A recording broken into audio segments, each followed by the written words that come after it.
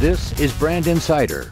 We take you inside brands, thought leaders, and innovators to discover strategies, insight, and perspective that help drive success in today's market. Dave Duckwitz is the CEO of CitizenHawk, a company with a single-minded focus to protect brands online and off from brand and trademark abuse costing companies millions of dollars. CitizenHawk clients include companies from Apple to Macy's to Groupon. We captured a revealing interview with Dave that could save your company or marketing clients both revenue and brand equity. Shot on location at the Crown Plaza, Costa Mesa, Orange County.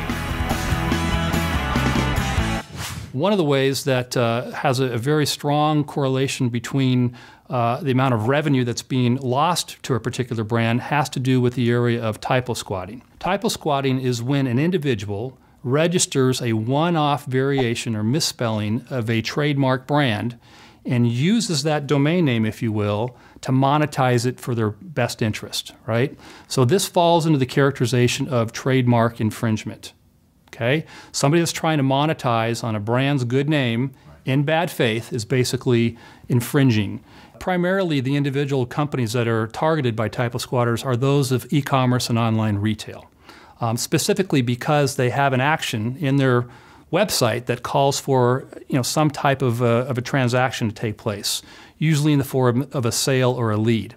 So when traffic is diverted away from one of these particular retailers, if you will, it's costing them revenue. So clearly the online retailers fall very significant prey to the area revolving, to the activity revolving typo squatting.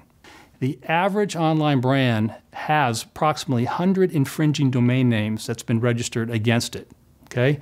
This is very quantifiable. If you can understand traffic that's associated with these particular typo domain names, and then begin to go into the metrics which the internet offers in a very clear and concise way, what's the average order value?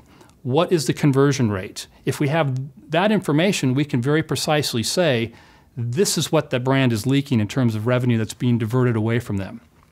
Case in point, without naming a particular brand, think about one of the largest online travel sites in the country.